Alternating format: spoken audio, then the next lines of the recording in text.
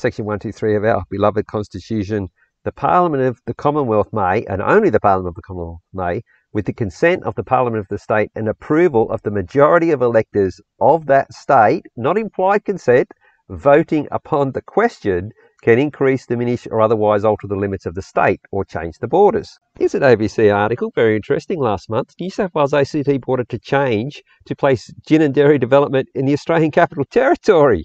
Well, they've cut a few corners to get there. Right at the bottom, apparently Premier Perrottet has personally contacted the ACT Chief Minister to give it the green light.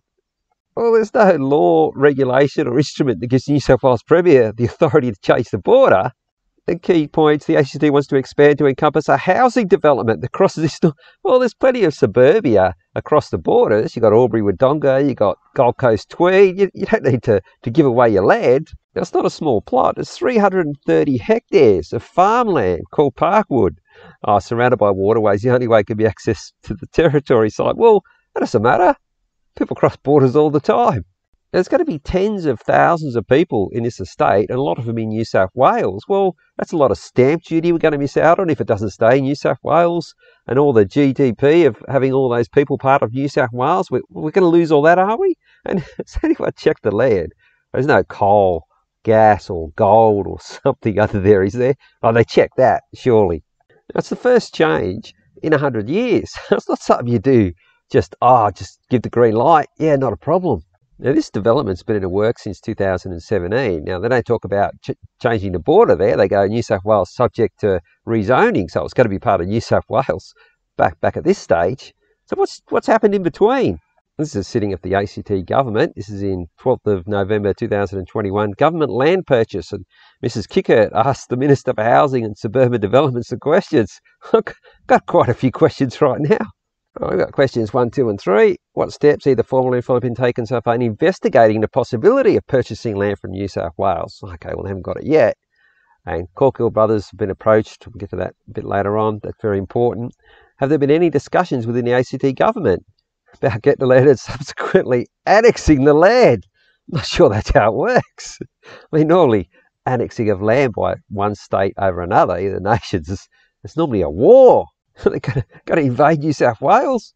Well, they're not long answers. The answer to the first one is, anyone thought about the possibility of buying it? Oh, we've purchased it. Question number 3. Was there any discussion within the government about purchasing it? See response to question 1. No. Well, this is looking pretty dodgy to me. Where do you see question 2? Because they haven't actually purchased the land. Because they can't. New South Wales, as the government, can't purchase all their land that they own is public land, so they can't purchase land in Victoria because, well, it's no longer Victorian land, it's New South Wales public land. It just can't happen, but they got a way around it. Oh, the tangled webs they weave. All right, the gin and dairy development is a joint venture between the Territory and Riverview Developments, a subsidiary of Corkill, so we've got that. Right, the New South Wales land adjacent to gin and dairy is owned by another subsidiary of Corkill, but not Riverview Developments. Do they mention who owns it? Well, no. And by agreement committed to the gin dairy development.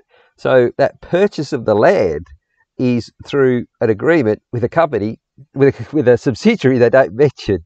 Well, how do they get around the pesky constitution? By annexing, some company we're not going to mention owns land, and it's all a bit complicated. It still doesn't get away from the fact that you've got to have a vote by the people of New South Wales. Well, I think the time period that it occurred is probably a clue. 2021, right in the middle of I think there was an emergency of some description.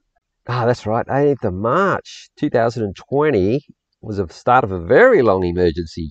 Now, according to this legal research paper published by the Library of Victorian Government, emergency law suspends aspects of the normal distribution of constitutional power.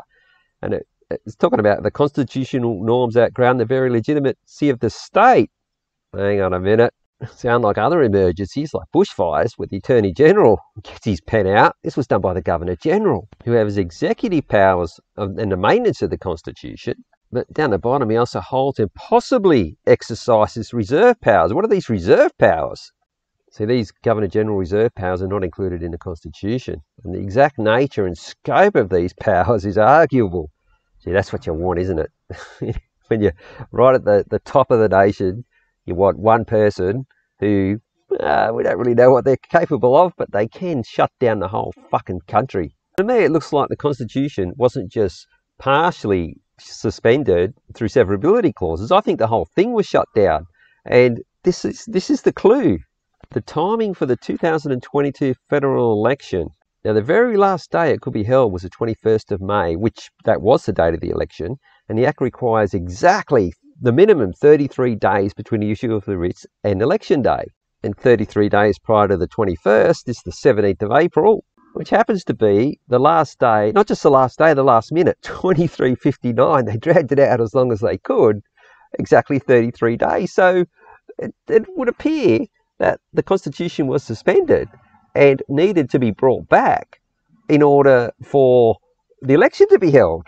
I can't think of it. I mean, this was when COVID cases were just rising, and it was announced on the 25th of March by Han. I'm not going to show that, because if I start to show that sort of stuff, it all gets a bit, strikes and all that sort of thing start to occur. Because a lot of unconstitutional things happened during that period. We all remember just closing the borders is unconstitutional. Actually, we're open about that, and even had some discussion. Alexander Downer said you can't under Section 117, the Constitution, and a few other things. But the biggest thing, which I'm going to cover in another video, was the $400 billion without appropriation, which is what you need under the Constitution, that the RBA typed into the accounts of all the banks. They stole $400 billion under the QE and the TFF, Term Funding Facility. But this one, I think this one's opportunistic, but I don't underestimate the significance that if they get away with this, because I think their legal standpoint is that the Commonwealth of Australia was suspended and not in existence. And on the and we reverted back to being individual states, which is really how all of those powers were exercised. The states were just doing what they wanted. They got rid of COAG, which is an indication that we all just went back to just being states.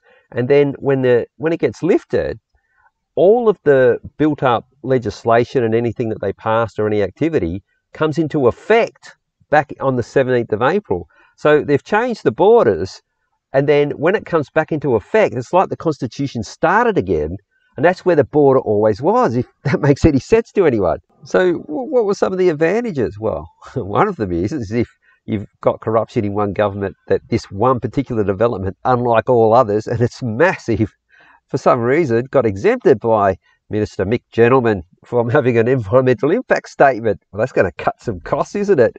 And then you don't have to have the corruption in New South Wales to the same degree. Well, if that land just becomes part of the ACT, you don't have to do any environmental impact studies. And probably the still greatest increase in land value occurs when it goes from rural to residential. So remember, this was farmland.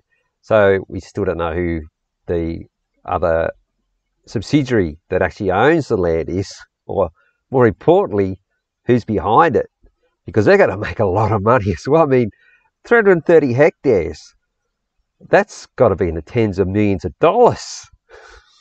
I think that might be behind it as well. It's not in jurisdiction of New South Wales ICAC. Dominic Perrottet's got, hey, nothing to do with me. That's all ACT land. And I also think from the ACT's point of view, like I mentioned before, you got tens of thousands of residents adding to the GDP of New South Wales. Well, that's just not going to happen. They're going to get that. So there's quite a few boxes they can tick as to why they went and did this opportunistic, because I don't think it was like planned like the banker one. This was just, hey, I think so someone cobbled together a plan. They probably thought the Constitution's down, what can we get away with? And this was one of them. Some people might know, some people might not, but I'm actually running a project where I chase up this sort of thing. So I'm going to run an inquiry. I'll put links to the social media. It's separate from this channel. And I'm going to ask the parliamentarian, listen, are you guys aware that one of your responsibilities has been taken over by this doofus? And to Dominic Perrottet, yeah, Dominic, just a quick one. Where do you get the authority to give away 330 hectares of New South Wales wealth for no benefit? Well, he doesn't. I'm going to challenge him on it. It may come down to, I don't know how they're going to respond if they have done it while the Constitution's suspended. But that's another thing I want to prove as well as a bigger part of the project. I've got so many inquiries going. This is just one of them. So, all right. So head on over if you're interested in following up. Otherwise, this information you can share this around, let people know what's going on. All right. That's it for this one.